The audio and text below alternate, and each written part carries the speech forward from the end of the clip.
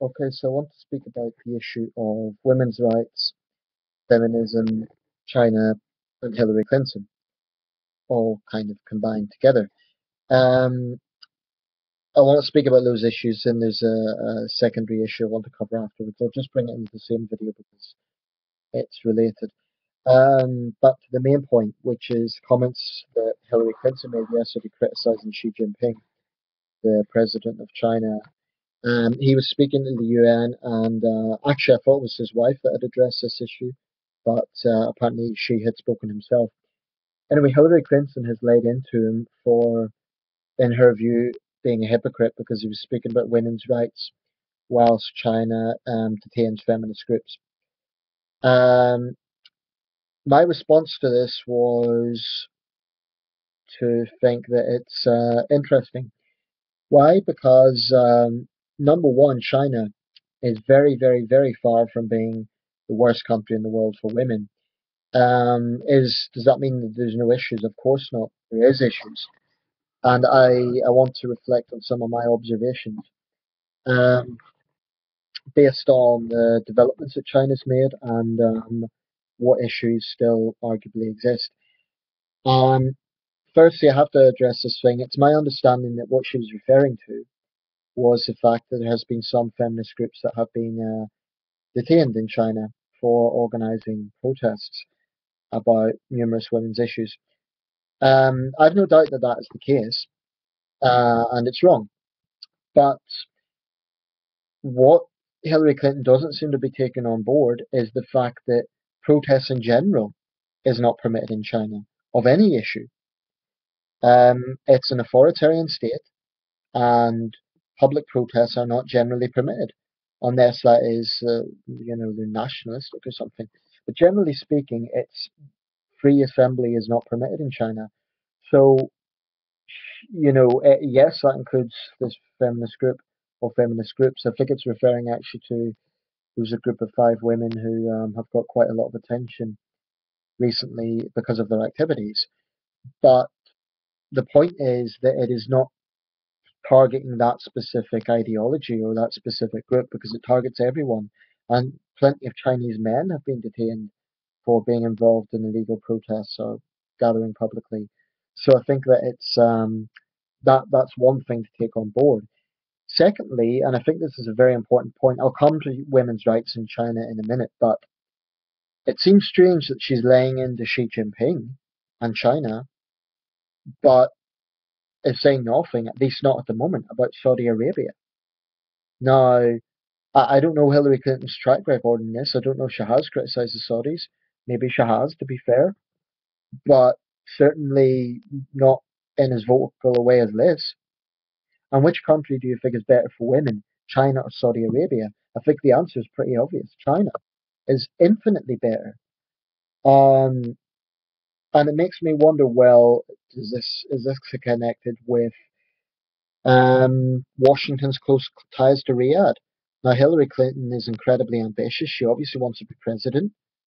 So that makes me think she's just going to continue the status quo of continuing relations, super close relations with Saudi Arabia.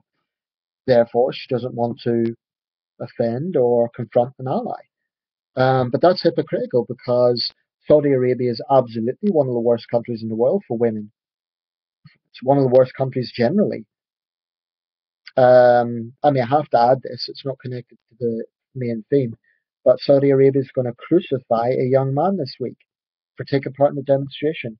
It's a brutal, brutal, brutal example of a human rights abuser. So, if she's going to criticize China, I think she should at least be consistent and criticize other countries with very bad records on women's rights um, that are much worse than China. Um, and at this point, it's appropriate to look at China a little bit, women's rights. There's no question about it that traditionally there was a big, big issue with this. Um, Western countries, especially China, had a reputation for being backward regarding, for example, foot binding.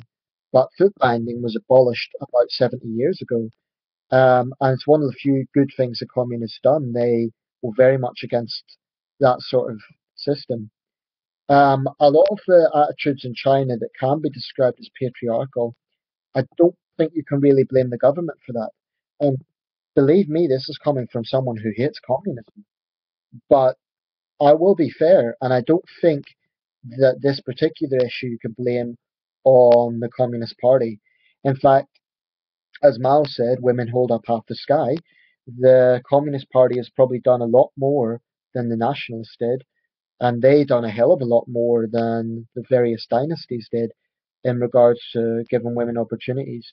I mean, in the 60s, women and men were indistinguishable in China, not only in terms of how they dressed, but in terms of opportunities.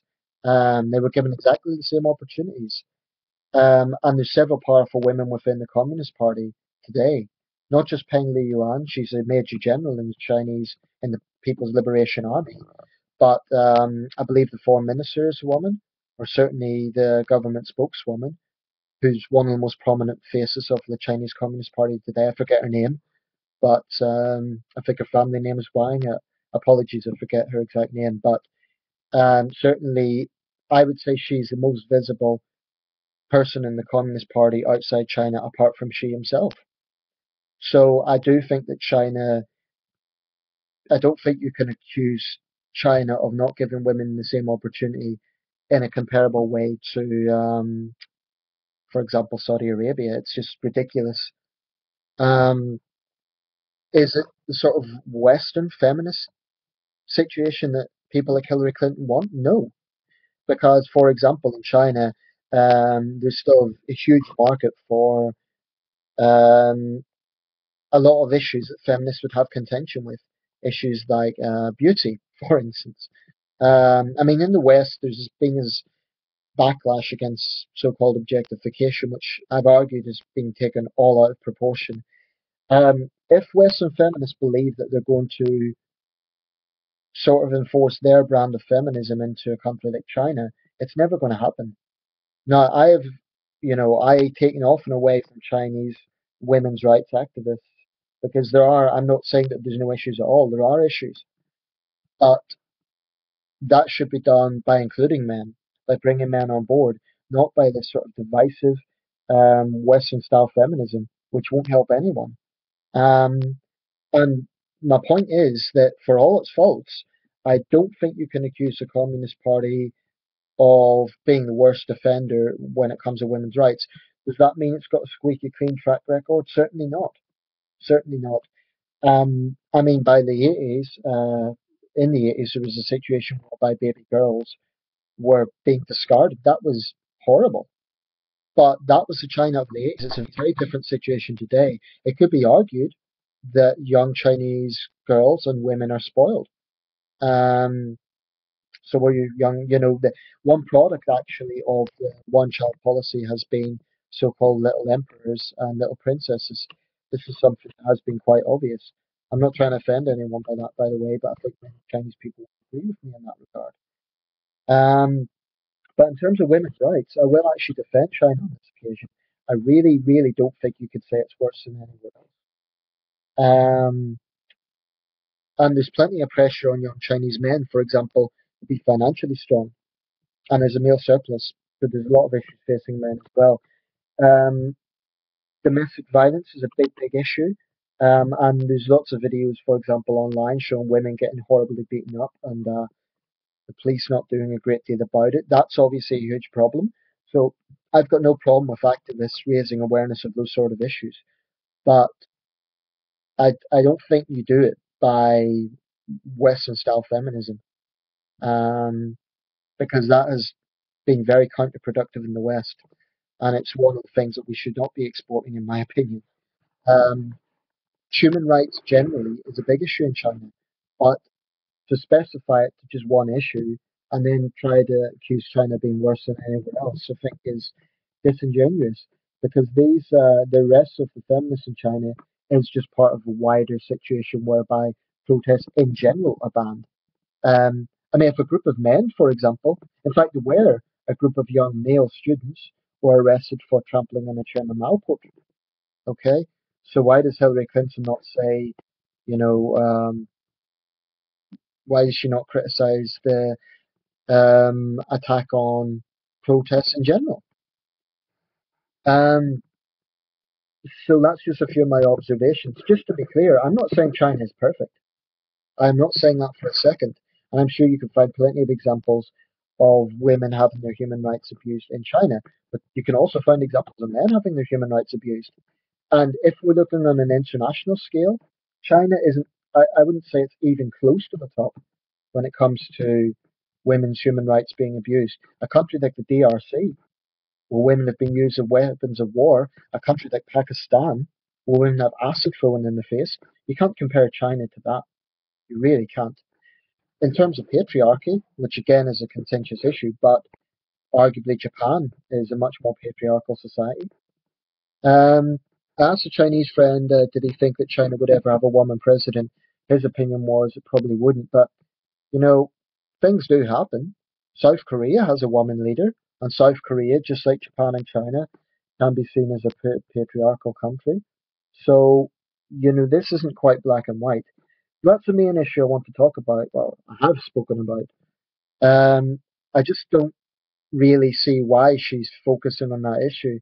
If it's to try and appear strong, coming up to the presidential, maybe all it is politics. We're coming up to the Democratic debate. Maybe it's just Hillary's way of showing that she's a strong leader. Now, about Hillary Clinton's presidential run, I will make a quick word about that.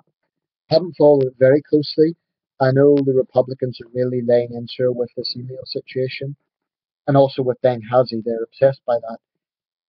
On this occasion, I'll defend Hillary, not necessarily her handling of Benghazi, but the fact that in the Bush administration, there was something like 20 attacks on American embassies. So why are the Republicans so obsessed about, yes, it was a dreadful situation, what happened to those diplomats, but I just think it's hypocritical for the Republicans to attack Hillary on this. And for them to obsess over one issue sounds a little bit desperate to me. That's just my outside reading of the situation. I know some of her strategists have said she should play the feminism card in her presidential campaign. If I were Hillary Clinton, I wouldn't. I would be smart. Why? Because all she'll do is polarize male voters. Um, it's a bit like in the past, whenever black candidates have ran, if they've sort of ran on a platform of being a black candidate, it's backfired. One of the smart things Obama done was he did reach out to people. So Hillary, likewise, if she's too aggressively feminist, all it's going to do is put off male voters. Um, so she has to be smart. I think she's a very capable politician. I think she can be a strong president. I won't say much more because I don't know her policies inside out. Would I vote for her? I'm not so sure about that because of my views on feminism. I'd certainly have questions about Hillary's position on that. I have heard people say she's a hardline feminist. I've seen her give mixed messages in that regard. Sometimes I've seen her, like this occasion, tune into the feminist record. Other times she's been a bit more neutral, I think, in the views. Um, anyway, that's the main thing. It'll be interesting to see what happens in this head-off with Bernie Sanders. I have been following some of the Republican debates. A lot of it to me is predictable, like who can be the most conservative, etc., etc. But that's for another video. Okay, so the second feminism-related issue I want to talk about is the French actress Marion Cotillard. I think she was in the film The Artist. Um, I'm reading this actually from the pro-feminist website Jezebel. And I also saw it in the I newspaper earlier on. While promoting her new role as Lady Macbeth, Oscar-winning French actress Marion Cotillard gave an interview where she said some fascinating stuff.